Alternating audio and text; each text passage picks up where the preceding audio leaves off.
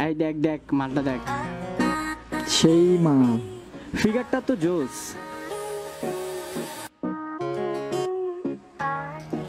কি সমস্যা আপনাদের? আমাদের তো কোনো সমস্যা নাই, সমস্যা তো আপনার। সমস্যা আপনার বলেই আপনি অবজেকশন জানালেন। মাল বললেন কেন? ও মা, আপনি মাল হয়ে রাস্তা দিয়ে ঘুরতেছেন আর আপনাকে মাল বলতে পারবো না?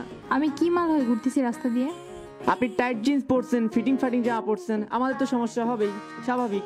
এগুলা পরলেই কি মাল বলবেন? আপনি পর্দা হয়ে পর্দা নিয়ে চলেন, ইসলামে বলছে পর্দানশীল হয়ে চলতে। আপনি পর্দা নিয়ে চলেন, আপনাকে আর কিছু বলবো না। ইসলামে কি মেয়েদের টিস করার কথা বলা হয়েছে? আপনি বেশি কথা বলেন, যেদিকে যেতেছিলেন সোজা সেদিকে যান, ঠিক আছে? বেপর্দা মেয়ে ছেলে আপনাদের কোথাকার, সাথে কথা ফাজিল। বলাই বেকার, যত সব।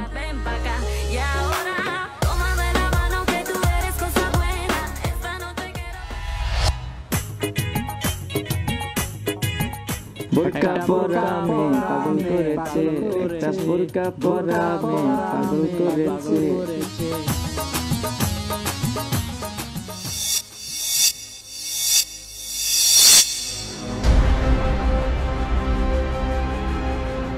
এখন পোশাকে কি সমস্যা? কোনো সমস্যা নাই।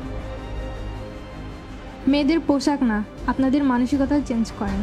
পোশাক চেঞ্জ করতে টাইম লাগে না, কিন্তু মানসিকতা চেঞ্জ করতে টাইম লাগে।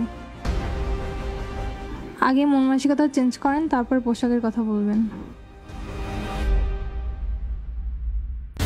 ধর্ষণের জন্য যদি দায়ী হয় মেয়েদের পোশাক, তবে ম্যালেরিয়ার জন্য মশা নয়, বরং দায়ী আমাদের ত্বক।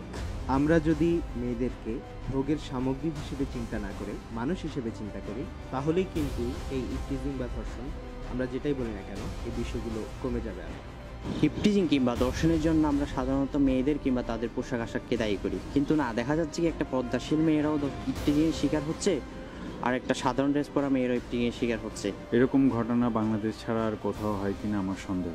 আমরা আর কোনো তনুকে মরতে দেখতে চাই না।